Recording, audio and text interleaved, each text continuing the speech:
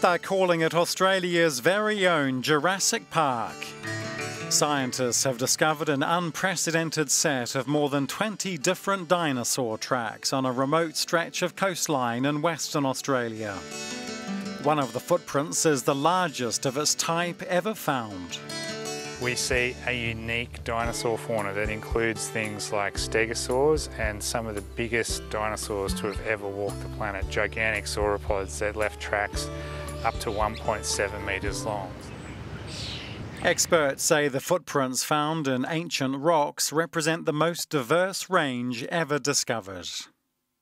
We were invited to this area by the Galarabaloo traditional custodians who were aware of the tracks there but needed their scientific significance properly showcased and documented.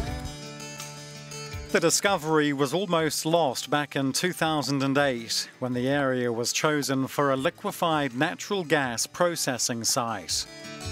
That came to a halt when scientists started to make their dinosaur discoveries.